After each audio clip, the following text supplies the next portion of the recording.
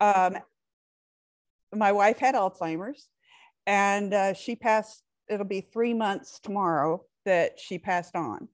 But I wanted to do this not only because it's therapeutic for me, but I wanted people to understand how overexcitabilities in a gifted woman can present with somebody with Alzheimer's. And it seems like something that's unique, and it was so different because it was such a struggle to get medical personnel to understand. So that's why I'm doing this and hoping that it'll help inform the field as well as help me progress through the grieving process. All right, I'm going to share my screen.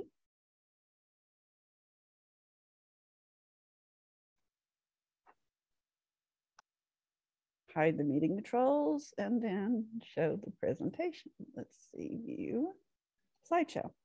So this is through the eyes of love, overexcitability in a gifted woman with Alzheimer's. And I am Alena Treat. So this is my wife, Liz. See the way that she was looking at me? She looked at me that way every day until including the last few days, except when she could no longer communicate. This is a poem that I wrote as part of therapy. I thought I'd set things off with. My love, the night is falling on your memories and all that might. We were to grow old together, but Alzheimer's dimmed the light. The sun is setting all too soon, making it hard to see. But my love, I will not forsake you. On this journey I will be. Toward the dimming, dark, dark night of your mind and all that was to be. Though you'll forget that I am your love, I'll help you ease towards your destiny. The thing is, she didn't forget. Except for occasional times when Capgras syndrome popped in. But I wrote this because things were increasing so much that this was a release. So I thought that was pretty good that I came up with my own therapy and I was able to go on because of it. This is a self-portrait. I wanted you to know her a little bit. This is what she drew when she was an undergraduate student at Purdue. So it was a long time ago, but you see, it was her first attempt at a self-portrait, but every single line, every single shadow was made of her own words from songs and poems she had written. And she thought there was nothing fantastic about it. She had it stuffed in a little, in a portfolio under the bed. So I found it, mounted it, framed it, and I thought it was like writing with her own soul because those were her own words. So this is from an article that I did before that was called La Vida Intensa. And this is the technique that I used was photo voice.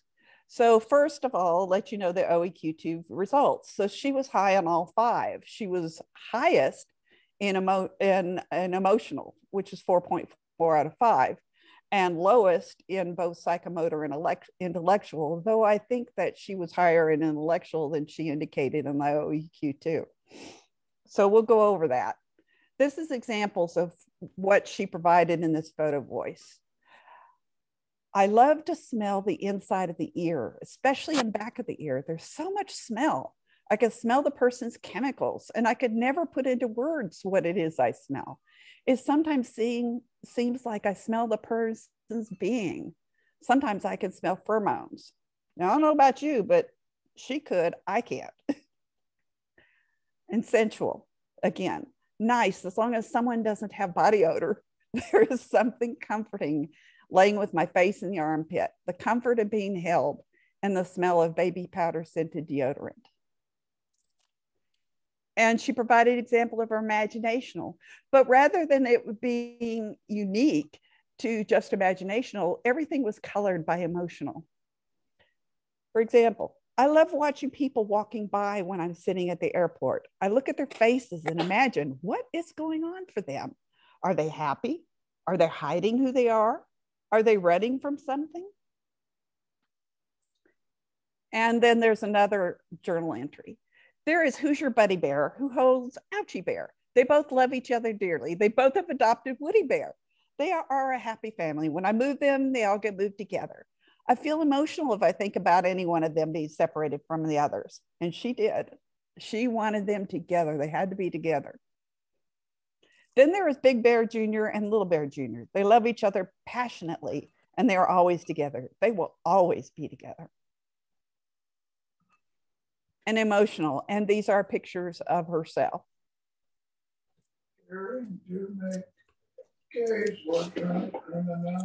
I'm sorry, what's going on? I muted them. Everyone, okay. Please make sure you're muted. All right. Okay.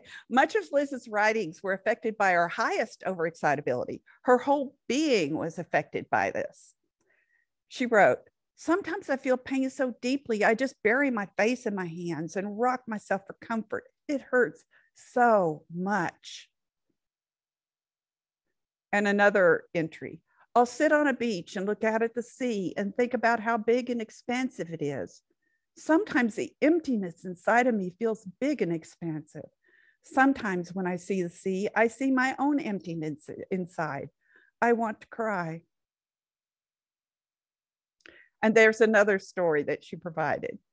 "Shaka was a 6-foot tall, beautiful yucca cane plant that I had for 8 years. I almost lost her a few times, but she always came back to life. Fortunately, I was able to move her during 3 major geographical moves. Then the time came when I could not take her with me. No, I couldn't throw her away and leave her on the sidewalk with a take me sign. I searched. Then I found a home for her, someone who wanted her. I spoke to her for many days before I had to take her to her new home. I told her I loved her, that I was not giving her up lightly, nor would I ever forget her. She was my beautiful Shaka." Then the day came, and with help, I placed her lying down on the passenger side of the car. I wept as I drove the 30-minute drive. I placed my right hand on her rough bark that felt so alive to me. I kept telling her how much I loved her and that she was going to a home where she would be cared for and that I would always love her and never forget her. As I struggled to move her onto the porch, one of her baby starts fell off. At first, I thought to toss it into the brush. But then it dawned on me. Shaka was giving me one of her babies so that I could have a part of her. And it was her way of telling me she understood. It's been a little over a year. And as I write this, tears are running down my face. But then I look out on the porch and see little Shakita, who once was a few inches tall and now stands a foot tall, and who one day will stand as beautiful as her mother. That reminds me, I need to go out for my occasional storytelling time with her when I tell her of her mother and how proud she would be if she were to see her now." Here's another example from a journal that she said, "I was sitting in the middle of the floor like a heap of rags. The blows kept falling on me like hail falling from high above. The individual stood above me, delivering blow after hurtful blow. I was crying and pleading for the beating to stop. 'Why are you hurting me?' I cried. 'Please stop. Don't hurt me anymore.' But the blows continued coming down on me. 'What have I done that is so wrong?' I cried. 'Please, please stop hitting me.' I looked up at the individual, and even though I could not clearly see the face, I recognized who it was. It was me. I was beating myself up, and I couldn't understand why. When had I become so angry with myself? Why and when had I started abusing myself? Why couldn't I stop the beating?' I know what the beating was about this time. It was because of having missed presenting a small section of a class presentation. So the beating began. I wondered if that was why I became so nervous before a presentation. I knew I wasn't the greatest presenter, and I would probably miss a word or have to restate something. Perhaps I was nervous because I knew that it would be followed by a beating. Internal domestic violence. I had realized that I had missed the section 2 days after the presentation. As I was taking a shower, I couldn't stop the bombardment of thoughts. The thoughts were flowing and I could not stop them. 'You missed the section. How embarrassing.' That's why my team looked at each other in puzzlement." Then the last example of emotional. There was no direction. Then I met her, the love of my life, my soulmate, my spiritual mate, my rock, my joy, my everything, my partner. She wrote this the year before we got married, by the way. And psychomotor. She did not provide any examples for psychomotor. And it was one of her lowest scores. However, she had to move. She could not sit still for very long. She easily even when she was in school, she easily beat the school's best runner. But the coach, instead of congratulating her, consoled the other girl. Of course, there was a little bit of implicit bias going on there, or maybe even explicit. She was considered to be a half-breed.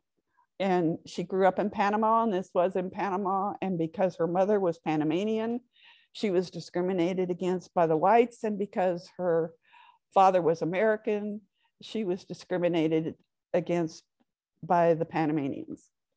So they considered to be less than. But however, she was later accepted as an Olympics alternative and flag bearer for Panama until she had an injury, and that changed all that. So she had some, I think, maybe stronger psychomotor ease than perhaps that indicated. And intellectual, she did not provide any examples because she thought she was not smart. But however, she described how, as a teenager, she voraciously read Socrates and Plato. And her job, she was a business analyst, required strong analytical abilities. And in addition, the airport scene, though it was infused with emotionality, did show her observing people, reading body language, and those are both indicators of intellectual OE. And she wrote computer programs in her head before she codified them, before she wrote them down. And she loved working with people to resolve their issues. She loved custom designing programs, including one that she was especially proud of that doubled the United Way contributions at the business. And she is the only person that I've been with in my life that I never had to explain anything to or to simplify my explanations, or I should say rarely. And then a simple explanation got her right on board. She understood everything. Now, this is from Sheila, where we saw her presentation, and it brought some more thoughts. So I added this. She said that individuals high in openness and experience, they tend to have active imaginations, aesthetic sensitivity, attentiveness to inner feelings, preference for variety, intellectual curiosity, independent judgment, curious about both her inner and outer worlds. And she lived richer lives than those of closed individuals, and entertained novel ideas and unconventional values, and experienced both positive and negative emotions more keenly, and willing to question authority. This was her to a T, every single one of those. She was definitely open to experience. We both were, and we loved, so our lives were extremely intense. And she was always ready to entertain new ethical, social, and political ideas. So she was always curious, especially with spirituality. She liked Gibran. She was raised with Catholicism and spiritualism in Panama. So that set her up. So those are quite opposing viewpoints, but she found a way to integrate them. Now, she was so curious that she ended up being in a cult, and it was devastating to her, and it did cause quite a bit of psychological damage as well as intellectual damage, but she got herself out of it. She did her own self-rehabilitation. And she was obviously good in internal dialogue and self-analysis. She knew how to have her inner child and her inner parent have discussions. And she did also join the Latter-day Saints, the Mormons, but she later asked to be excommunicated because of incompatibility of sexual orientation. Now, she still remains respect for them as well as other religions, but not for the cult because of its inconsideration of others, or rather its control of individuals, and the brainwashing techniques, which she considered to be an extreme violation of people's spirits and souls. And she took an eclectic approach to spirituality, as we both did, so that made our relationship easy. Relationships, connections to many religions. She had a celebration and acceptance infused with this tremendous curiosity and openness to find out what those differences were and to celebrate them. And of course, to find the commonalities. So this is the analysis that I performed with this particular technique. And it was all about relationships. So it was a chorus of relationships, including the antithesis of relationship, aloneness. And it sometimes wails throughout her examples, like the bears, the story of the sea. And she expresses how without the relationships, she is alone. And to be alone is to be empty. So it's like the vast emptiness of the sea, what it was like before meeting me. And I can say that it was that way for me too. So she infers aloneness, and yet it's in a crowded airport scene. There's a sense of separation from watching from the outside. She questions the inside of each person, wondering if they are happy. Are they running from something? Are they hiding who they are? Now, this hiding of yourself from the outside world could be the ultimate loneliness. So, especially in a heterosexual dominated world, when you're not heterosexual, that might be a necessary protection from discrimination or harassment. Obviously, in a Hispanic society, like in Panama, that was they even have stronger religious objections to same-sex relationships and any kind of diversity other than typical heterosexual. So she had heightened sensitivities. And because most people don't understand this, it perpetuates, it kind of encourages hiding that truly ultra sensitive and therefore, because of that sensitivity, ultra vulnerable self, and perpetuates that sense of being alone. So it's sort of like a snowball effect. It just intensifies. And yet there's this emotional comfort in its connection to the physical and sensual. The physical sense, buried her face in her hands. She rocked her body for comfort. There was a physical proximity of the bears that provided comfort, and the antithesis of comfort, her references to internal domestic violence. So she recognized that she was doing this to herself. And yet there's this desire, this melody of desire for a loving, accepting relationship with herself. The images and journal entries, they resonated with the heightened sensitivity and tremendous highs and lows. There was a specific aromas, they brought a delightful comfort. She constructed scenarios about the lives and thoughts of strangers for the delight of her own internal movie. And yet she experienced depths of despair and subjected herself to her own internal domestic violence. She tried to fight her way out of despair with an internal dialogue of voices of the caregiver and the one who needs that care. And she identified with inanimate objects with personalities and are an integral part of her family. And I'll tell you that it wasn't just inanimate objects. I can tell you for a fact that with her, body parts had names and personalities. Now, those were interesting conversations indeed. The imagination was closely tied with emotions. She even specifically said, I am emotional. She did not separate the bears because they love each other dearly, and she did not want them to be alone. She mourned the loss of her adopted out plant, Shaka. She took tender care of Chiquita and told her stories about her mother. And the relationship with me brought her extreme fulfillment. She told me every day about that. She was not alone anymore. She had a soulmate to travel this emotional world with her and provide her with the comfort, pleasure, acceptance, and anchor she both wanted and needed. And by the way, we both met each other when we were 45. So we'd had a long time without that type of relationship that we needed all our lives. She did not have to hide her truly excitable self in all its rich complexity anymore. So the summary of the pre-Alzheimer's is that emotional OE, most oftenly associated with developmental potential, which is critical for the highest level of development, made her extremely aware of her own feelings and propelled her to carry on these inner dialogues and be self-judgmental And her heightened sensitivity gave her a remarkable capacity for deep relationships and were definitely essential to her. So Dabrowski stressed a dual commitment to human relationships and to moral purpose.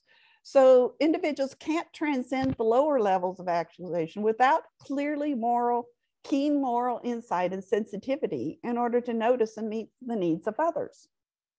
You cannot achieve the highest level without being committed to lives of altruism and authentic purpose, service to others, empathy for others, and harmonious relationships. So the refrain of Liz's life was intensity, intense relationships, sources of comfort, all that comes with a life expressed in highly intense sensitivity and awareness. She observed intently, she felt intensely, she imagined intensely, she had an intense analytical relationship with her internal self, and her reality was emotionally rich and multifaceted. She passionately lived, as they say in Spanish, la vida intensa. Now, this is during Alzheimer's. I wrote this poem the next day after I wrote the other one. Humor in life, you noticed all. Your eyes once dance with delight, now vacant, staring with despair. Tears fall as I mourn the light. Alzheimer's theft brings on soul's night. Come back, my love. See me again, let me comfort you. This wretched state I want no more of. Despair, it envelops my soul. Though resigned to the process I must be, where is my strength to help you through? Hide this momentary weakness so you don't see. It's hard, so hard, the price of love. This disease ravages the very soul, takes the love found decades ago, destroys that which once made me whole. Then the memories emerge once more of love, of laughter, of all that we shared. It has to be worth it to be with you now, of greater love dreamers never dared. We lived, we loved, we laughed. Comfort now I gladly provide. We were ourselves, no roles we played. So today I will find the strength inside. Images of you, of us emerge from depths of my soul. Tears abate, bolstered by memories of love not lost. A glimpse of you, a smile, not too late. This disease, this larceny abounds, surprises suddenly with a gift. You speak, you smile, you express your love. My soul soars with a much needed lift. These glimpses of what used to be, when it gets so hard, I fear I'll break. A moment, a respite, the light returns in your eyes, a connection we make. So this talks about the disease of Alzheimer's, that every day, though, she came back to me. She was herself before she lapsed back into what Alzheimer was stealing. But she somehow was able to fight through all of this and come back to me every day, except for the last few days. And even that, she still attempted. I'll go over that. Now, the functional assessment, this is a fast assessment, and this is the stages of Alzheimer's. This is something the geriatrics doctor shared with me. And he said when she had all of a sudden gone from stage 5 to 6C. So I'm going to go over that just a little bit. In stage 1, there is no difficulty either subjectively or objectively. And 2, complains of forgetting locations of objects. There are subjective work difficulties. The thing is, though, she didn't really have subjective work difficulties that other people noticed. And I'll go over into that in number 3. Decreased job functioning evident to coworkers, difficulty in traveling to new locations, decreased organizational capacity. Now, she did have decreased organizational capacity, but it was not evident to coworkers. She told me about it, though. She had such good coping mechanisms, and that she would tell me about how she would sometimes struggle to have to remember how to do an email. But she was able to fight through it and get it. Decreased ability to perform complex tasks, planning dinner for guests, handling personal finances, forgetting to pay bills. That didn't happen until about 5 years ago. And then she was late on a couple of payments, and then she asked me to take them over. She had always taken pride of that. She didn't want any late payments to affect our credit rating. That's why both of us had like an 850 out of 850 credit score. So we were both very cognizant of our credit rating. So she asked me to do that. And it requires assistant choosing proper clothing. All of a sudden that happened. It was like less than a year ago. She wanted to wear the same thing over and over again, and I would help her find something else to wear. But she went from 5 to 6C, and A is putting on clothing improperly without 6 assistants of queuing, and that includes getting a sweatshirt and putting it on her legs as if they were pants. Unable to bathe properly. It was just not able to choose proper water temperature. She needed me to help her with that. Inability to handle mechanics of toileting. Yes, she was starting to forget to flush the toilet, but she was doing okay with the rest of it. Then all of a sudden she went to urinary incontinence, and that she had trouble with emotionally. She thought it was humiliating. But anyway, going from stage 5, which took years, then all of a sudden went to 6D. She went through that in 3 weeks.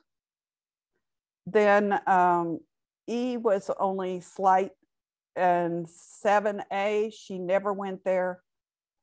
B, only in the last couple of days. C, only last couple of days, last few days. Never went to D, E, or F. So I just wanted you to know what was going on there. Now, this is something, the physical impact in the Alzheimer's disease. She had an MRI scan like 1 month before her death. Now, it showed the doctor did not expect much change from the one from the year before, but he was surprised to see that there was some small bleeding. And then there was some atrophy, some moderate atrophy in both the cerebral and cerebellar areas. And the reason, though, let me tell you about what happened with the year before. I had been trying to get them for many years, to like 7 years, to do an MRI, but they wouldn't, because they said that the CAT scan and she wasn't exhibiting any of the symptoms, even though I knew that she degraded quite a bit.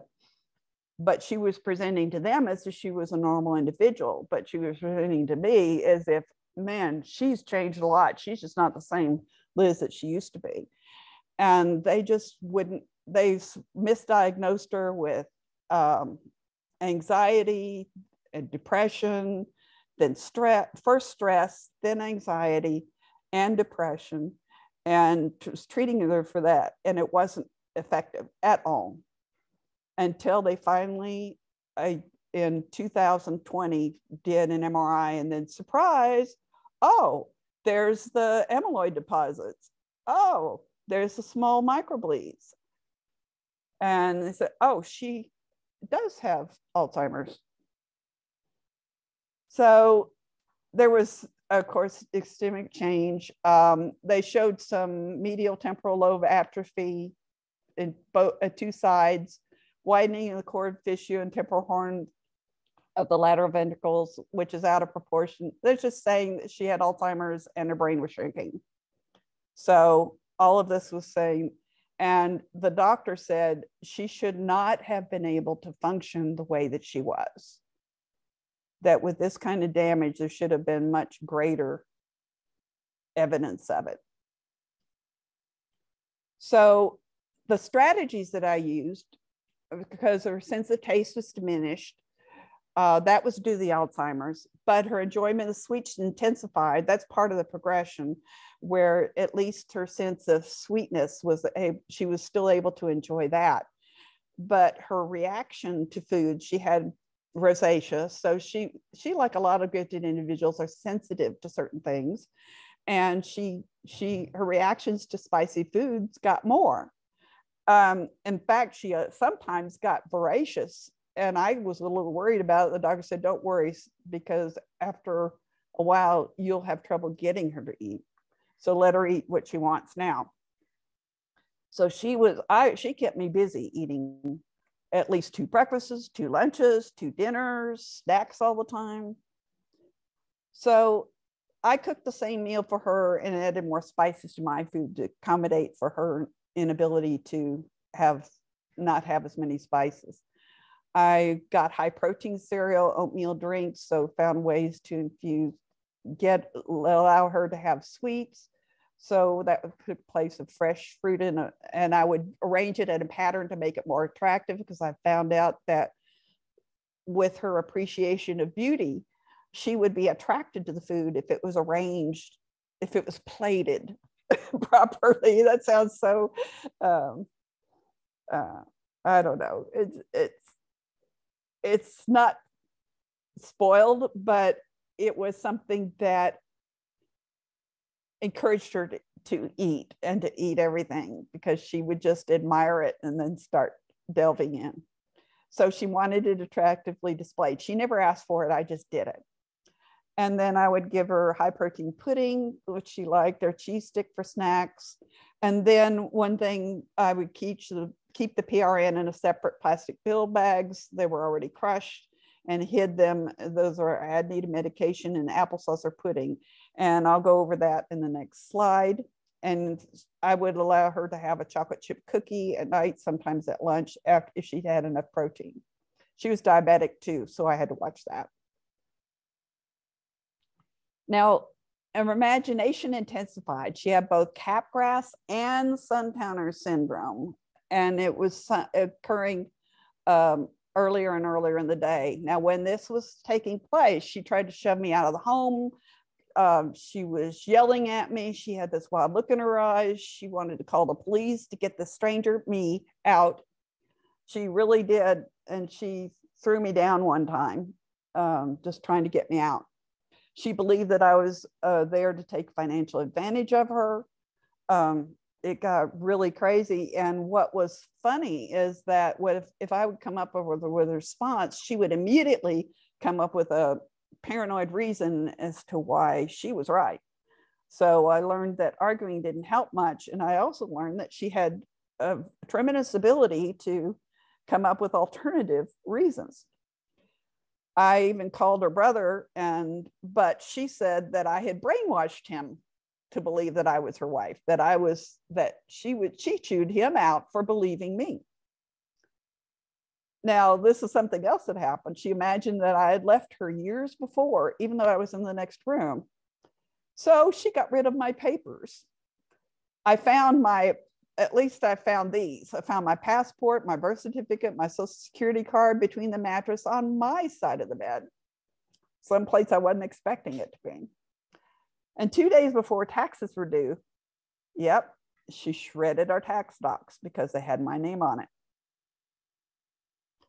And she sometimes believed that she was in a hotel, a hospital, or a school, and she would pack to go home. And she even walked out, thought our home was in the next building. So what I did is I locked in important papers. I learned the hard way, and her medications, because she started getting into pills. She said, "Oh, I didn't take my pills," and she started double dosing.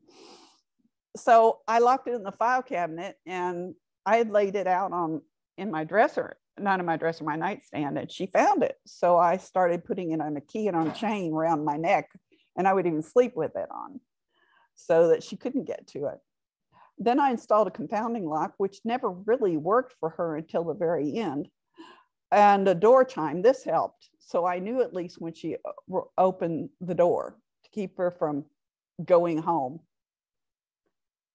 And I would appeal to her emotional OE and say, do you really want to send somebody, a 69-year-old woman, out in the middle of the night? That can we wait until the morning? Can I sleep here on the couch?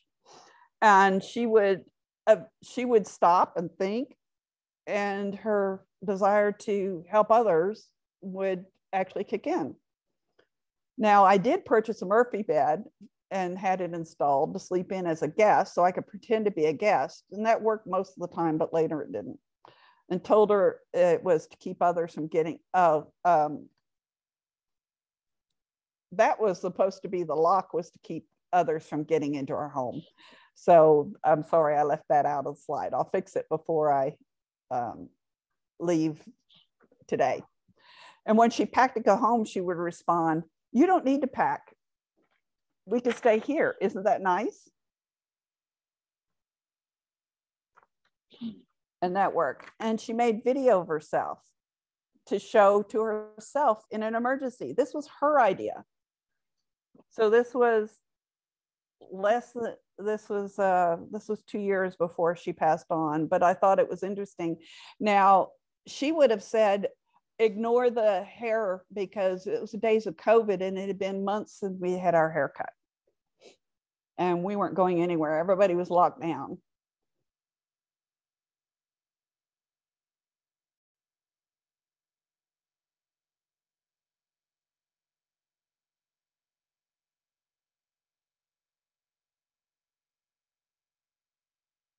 Oh, it's not, let's see.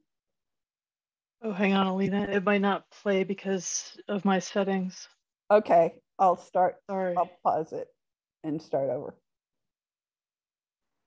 I think that Alena needs to change to share sound. I did. Do a new share. I'll stop share and do a new share, but that's. Thanks, Josh. I had the share sound earlier. Okay, share screen. Screen share sound. Yeah, I had it.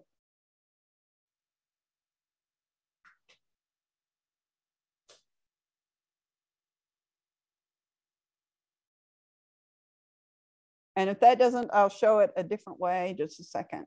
Let me stop that. Okay.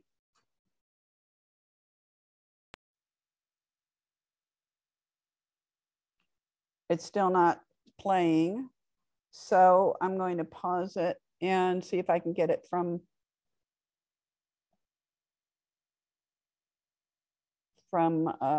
let's see, from my Google Drive. Let me go to the next slide. Here we go. And go to my Google Drive. Sorry about that. That's really weird because it was showing earlier. I should have tested that out when earlier because I didn't think about that. Okay. Recent. News.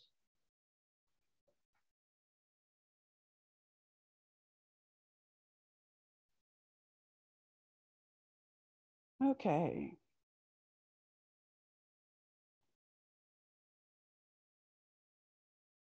See if I can get my link in there. Sorry about that. Let's see my link. It's okay. Copy.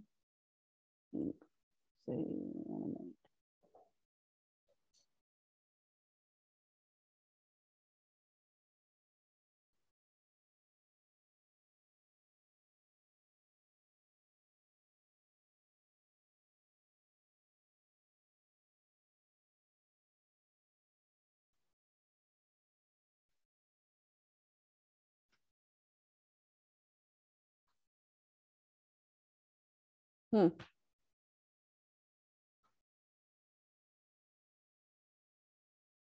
Okay, I can't seem to find it in here. So I'm wasting a lot of time on here. Dang, it's such an important part too, because it's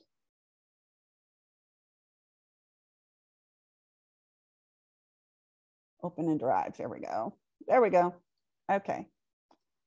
Now I think I can share again.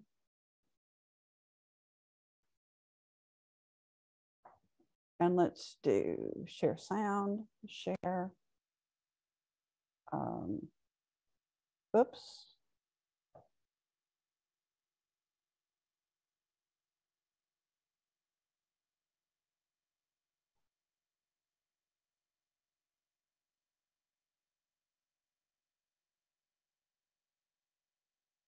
Okay. It's not playing.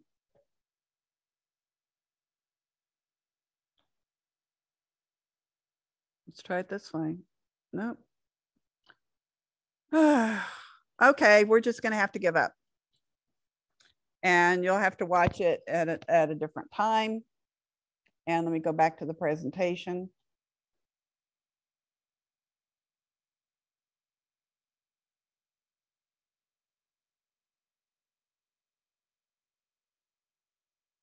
Okay, can you see it now? Yes.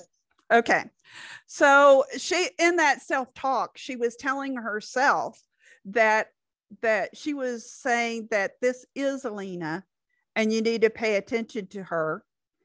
And she is Alena, she is your wife.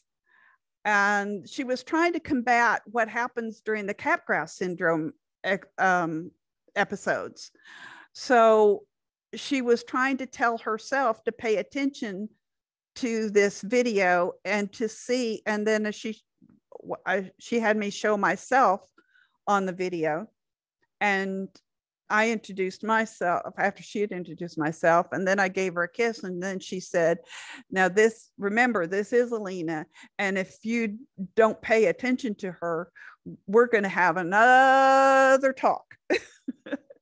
So and it actually worked for a little while until it no longer did. And she came up with new reasons why it wasn't right. She just wouldn't watch any videos after that. Worked about 3 times and that's it. Okay, now her emotions intensified. She had more anxiety, depression, stronger reactions, and intense aggression, but only when the Capgras and Sundowner syndromes occurred. Now, what I did is I used distraction whenever possible, and that's a strategy they teach you if you're a caregiver of Alzheimer's patient. I told her multiple times every day that I loved her, just to make sure she didn't forget. And of course, she told me the same thing. A lot more times than I told her even. I figured out ways for her to feel useful, like matching socks, till that didn't work anymore. Helping clean the cat feeder. That was just, we had an automatic feeder, so she'd just rinse it out and reload. I'd give her what to reload. Putting away towels, stirring ingredients and foods, I'd have all laid out so that all she had to do was pour it in and stir it in. So she loved being able to help. And I would use really important memories that were in our lives of notable events and stuff that I knew would tie in strongly with her emotions because they were so important mile markers for us. And it actually did prompt her memory and sometimes snapped her out of things. And I printed pictures of us, framed them, put them all over the place, and sometimes walked her around and showed them to her. But when she was humiliated by her incontinence, I said, it's okay, accidents happen. So I didn't treat it like it was something horrible, even though she thought it was horrible. Now, what was funny is that these interactions with others sort of gave her a superpower. Like even in the latter stages of Alzheimer's, being with others, usually anywhere from 1 to 3 people, it increased her ability so much to be able to communicate, and it activated more memories. So some of those memories, though, were influenced by our imaginational overexcitability.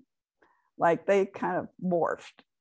But medical staff had difficulty believing her stage of Alzheimer's was as advanced as I knew it was, because she would be her best self when she was like at a doctor's office.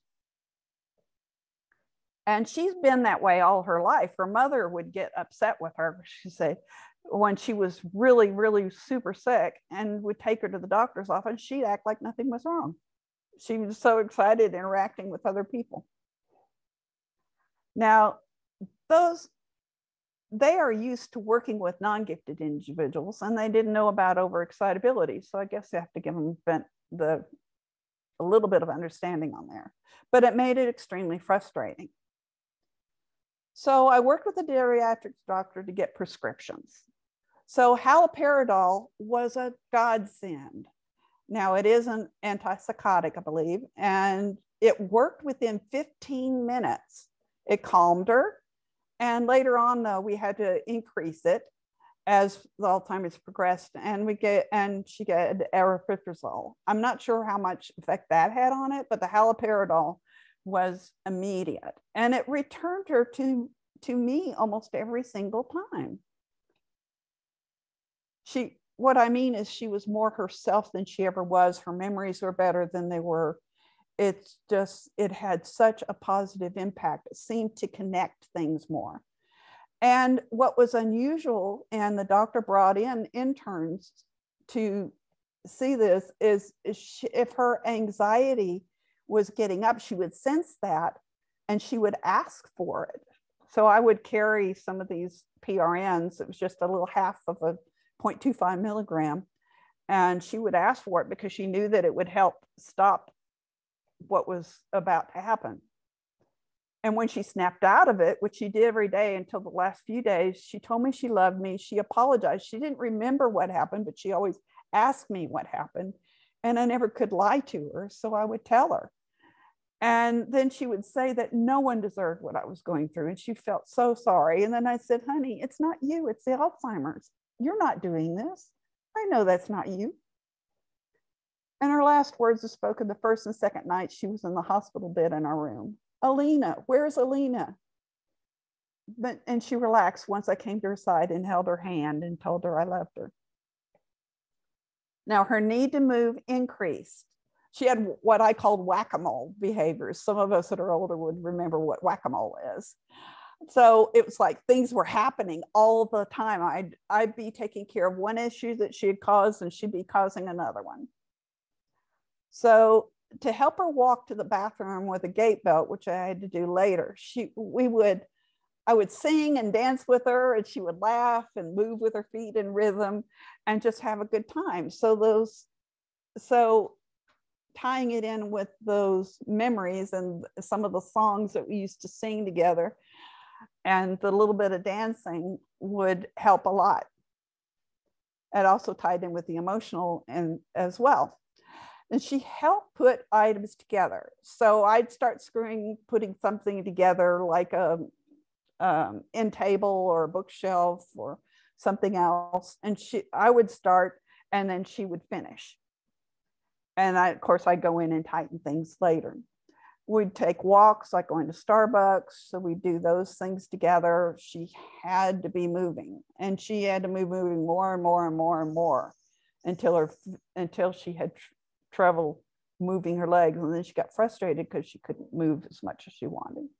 So I'd get toys for her to play with the cat, gave her a hand grip squeezer, and in the last 2 weeks, a fidget blanket. That's something they recommend for Alzheimer's too. And I even asked her to wash dishes while she could, and she loved that because she could help. She felt useful. Now, the doctor prescribed medication to help her sleep, and I think it was more for my benefit than anything, because she was getting up every half hour sometimes. Longest time without that medication was an hour and a half. So it was usually right in the middle of my REM sleep, and I'd have to get up every half hour. So it made it really, really hard. Of course, I had to retire from my job, and I was only teaching online. The only time I could teach online, I did the kind of job with asynchronous connections. So it was after she went to sleep. So it'd be like 1:30 in the morning before I get started. So her intellectual level deteriorated, which is natural progression of Alzheimer's, but she still watched and interpreted my body language and other people's. So she maintained her ability to speak entire sentences, though she has substitution of words and some false memories. She did not qualify for in-home hospice under Medicare due to that, because her vocabulary was more than 6 words. And she finally qualified less than 1 week before she died under other symptoms that increased since the last evaluations. So she masked her true rate of decline by cheerfulness, and she spoke in full sentences. So she was not behaving as if she was at the later stage, even though she was. So this was 2 weeks before her death. Now they predicted 1 to 2 years, but this was 2 weeks before. So sometimes she spoke Spanish in full sentences. That was a surprise because she'd spoken English for the previous 35 years. Now she had grown up in Panama, and then she also reverted to Catholicism and asked for a priest, which was a surprise because we'd always taken an eclectic approach, a spiritual one, but yet eclectic. But that's what she did, and then I was going to give her anything she wanted. So 10 days before death, these nonsense words began. And I thought it was interesting that even though they were nonsense words, it was kind of complex. So she said, it's the data between the families. It's twanga, twinga, twanga. Is it true most people will work on the power of the lamp? And even still do it another way so they can have it a few minutes more? Do they tear it apart so they can say, so you are the daughter of Alena? Is this the one that's posing for JCDSL? So if you look at that, that's probably not typical, even though it's not some nonsense words thrown in, and even though they don't necessarily connect to each other very well, she's got something going on in her head, and it's pretty complex. So the final week, she couldn't eat solid foods the day before she qualified. So she finally qualified based on increased symptoms. And then all of a sudden she couldn't eat solid foods. That was the day before. So they said, well, it'll probably be about 3 or 4 months. That's the way this usually progresses. And she qualified by those alternative measures. And the hospital bed was scheduled to be delivered the next day, but they had some delivery issues and it was a day later. But that same night, she couldn't walk. So she had needed her hospital bed. So she spent the night on the couch. We never used the lift chair that was delivered the next day, never used the walker, never used the wheelchair, except only to get her to the hospital bed. So the night after that, there was no talking anymore. And the prediction was, oh, it'll probably be about another 2 or 3 weeks. 2 days later, though, she could no longer swallow. So they said it'll probably be 3 to 4 days. The same night, she started intense pain, even when her head was moved slightly. I gave her crushed Tylenol in thick water, and she choked a little bit, but she was able to down it, and it did help.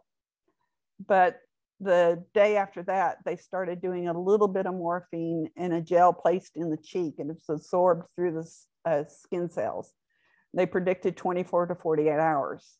That night, I said, okay, it's okay, babe. I love you. I'm going to be okay. You can relax and go be with your family, with your mom, dad, Alice, Manuelito, and your dog, Dude. She died less than 2 hours later.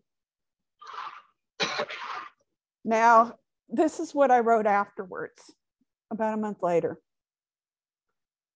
The void speaks loudly. Silent cacophony invades my soul. The absence of you, how to endure? You made me whole. I don your sweatshirt, but I cannot your instant smell. Still knowing that it was yours, slews slightly the blaring knell of all that I'll no longer have. It tolls loudly a memory of you. My heart, it wails in misery, missing you and all that we do. Love, laughter, comfort we had, understanding beyond compare. How can I face life without you? The agony, how can I bear? Nights, they are so hard, my soul cries to be with you. It's then pain shouts the loudest, endure the void. I cannot bid you adieu. Days drag on, but I must persist, though missing you leaves me weak. Friends reach out, but it only passes time. So solace in your things I seek. My love, my heart is broken, for you are gone, you left me behind. It cannot now be repaired. You left a wreck in my soul and my mind. Somewhere, somehow in eternity, we'll be together again someday. So endure this life I will attempt. Until our reunion for that day, I pray. And I do have references in there. So I'm going to stop my share and open up for questions or comments.